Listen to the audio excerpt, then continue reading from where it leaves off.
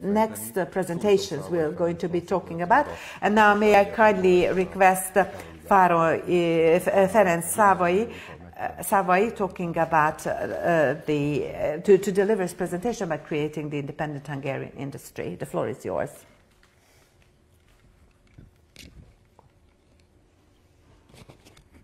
Hölgyeim és uraim, egy keretet terveztem a mai alkalommal. Plan to provide a framework. In 1923, an author, Sándor Farkasfalvi, the writer,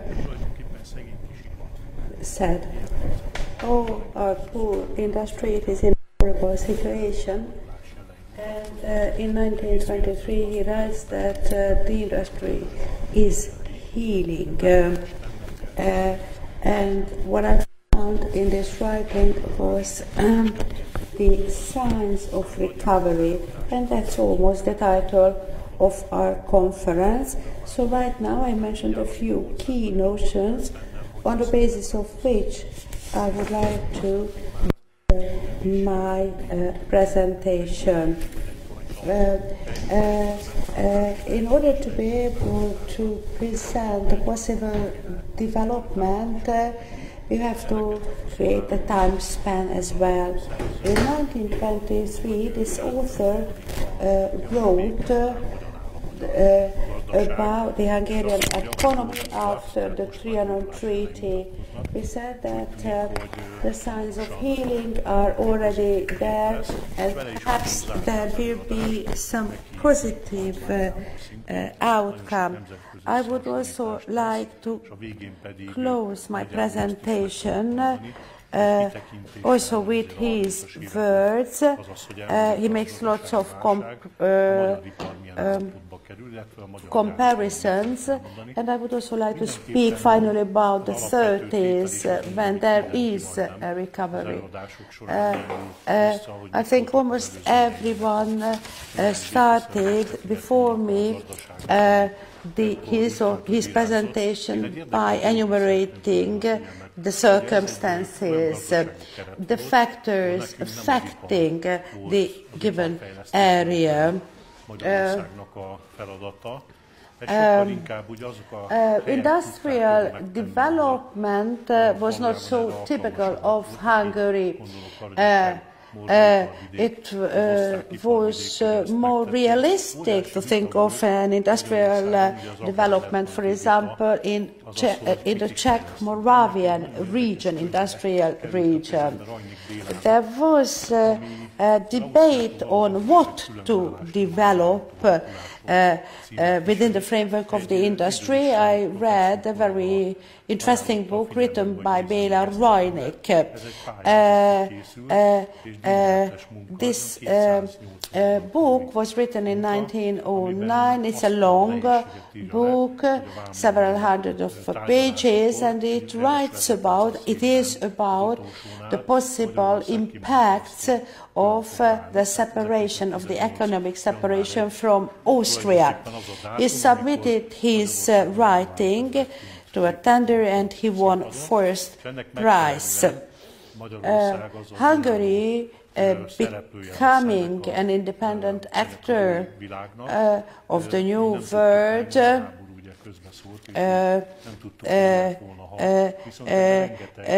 so this is the issue that he presents in his book. Unfortunately, we cannot see how it would have happened in reality because the First World War just happened, so we cannot see the whole process going on. The real problem was that in Hungary, industry was mainly processing industry, and Hungary lost its raw materials. So an extremely large food industrial sector. Right now I am not going to talk about it in detail. So what were the results? Here we can see the percentage rates which were the starting point of the recovery.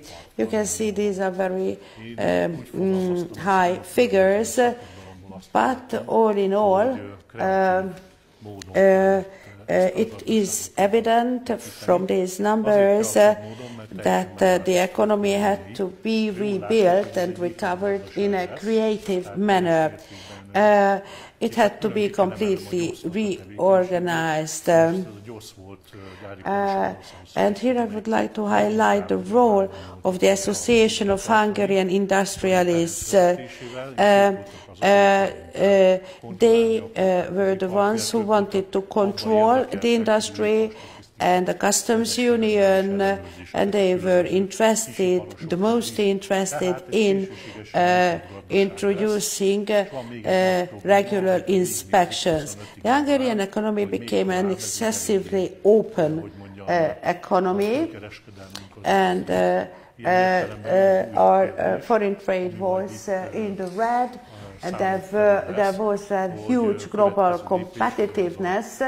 And the next question is that an import replacing industrialization had to be implemented, which means that the country had to produce everything instead of importing. The major partners were Czechoslovakia and Austria. From 1930s, we know that the German export and import will become very significant, but at the time, Austria and Czechoslovakia are the major partners. So Hungary has to find new markets. We know that the Italian market was okay for a limited period of time, but later it became too small. Import replacing industrialization means that certain duties are imposed. These are very high duties, 30–40% is the average rate, and the product range is also enormous. 40,000 goods, articles were levied. Textile industry, leather industry, paper industry, these were the industry they wanted to protect with these protective duties. So what is the result? The whole industry is restructured. Instead of processing industry, textile industry becomes the dominant sector between the two world wars, and the machinery industry, optical industry, radio industry, so these are new sectors emerging. So we can say that small industry still has an important role, and thus it is also difficult to answer the question whether in 1929 the Hungarian machinery industry produced more or less than in the era of the Austro-Hungarian monarchy. It is difficult to answer because we have a small industry, a medium industry as well, but when we see the global picture, the answer is yes, but when we look only at the manufacturing sector, then the answer is no. So there is a shift in the industrial structure, and here we can see the export figures.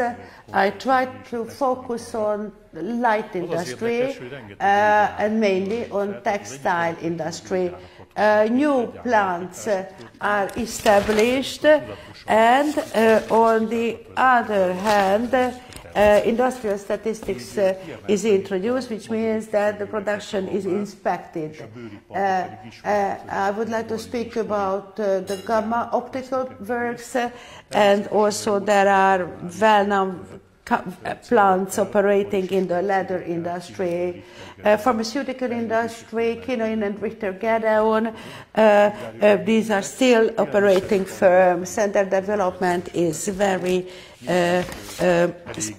spectacular in this era. Food industry, I do not want to get into full details. In the post-Trianon Hungary, food industry had at least 15 branches. Mr. Gulyás wrote in his book that in certain branches there is unused capacity, while in other industries branches there is a lack of resources. You can see the percentage rate, the composition of the industry. Manfred Weiss, and that's heavy industry. Originally they produced canned food, but later they produced cartridges for the military during the First World War. I read a very interesting study on the history of the canning plant in Kecskemét. There we could also read, I could also read about the history of the Weiss works. And of course military production, bauxite production, and electricity generation. That was also an emerging branch. Here you can see automobiles produced by the Weiss works, but I also saw photos about an agreement signed by the Hungarian government and the Weiss works. These are for planes, and later they also contacted the German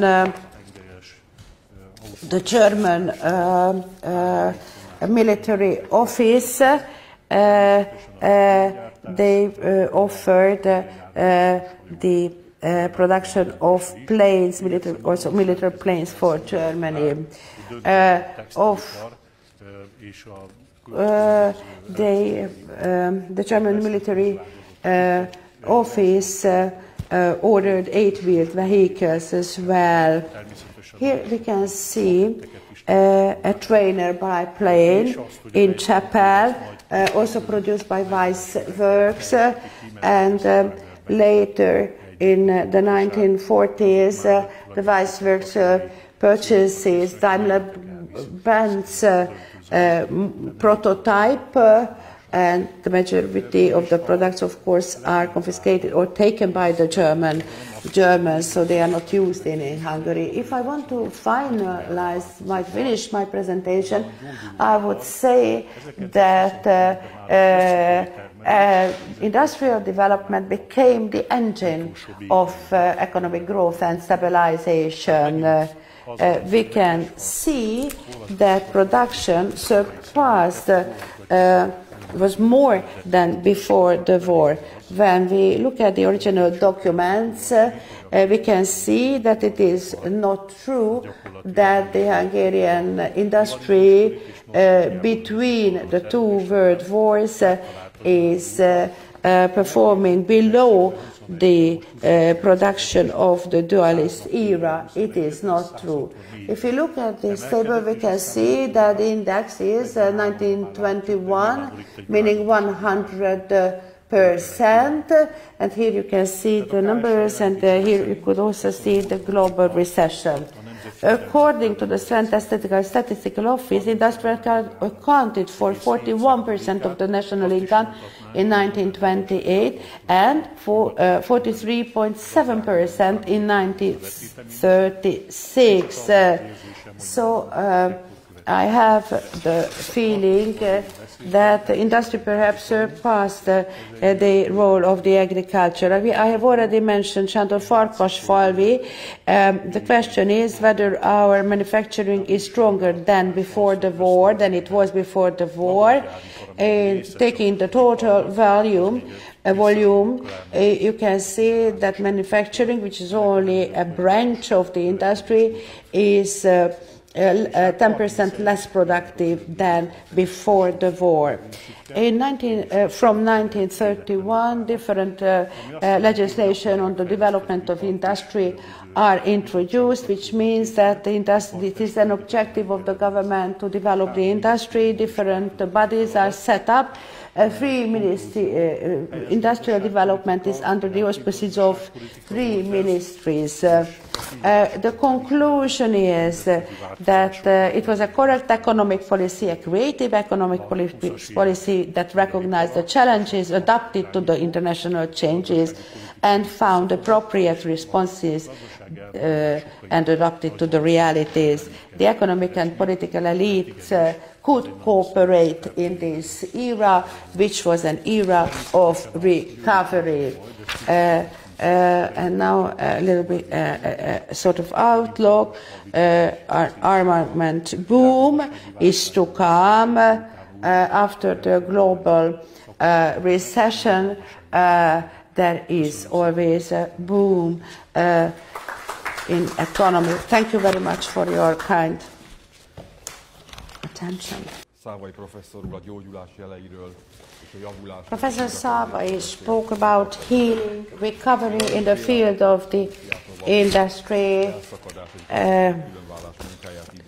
and he recited the work of Béla Rajnik about the separation from Austria. And let me enumerate the memory of all those towns that we tend to forget. These towns remained in Hungary, but still they got marginalized, lost their markets and their economy. When we look at the contemporary journals, Sopron and Kőszeg, for instance, about Kőszeg and Sopron, we can read articles about dramatic situation, streets without people, markets without customers, etc.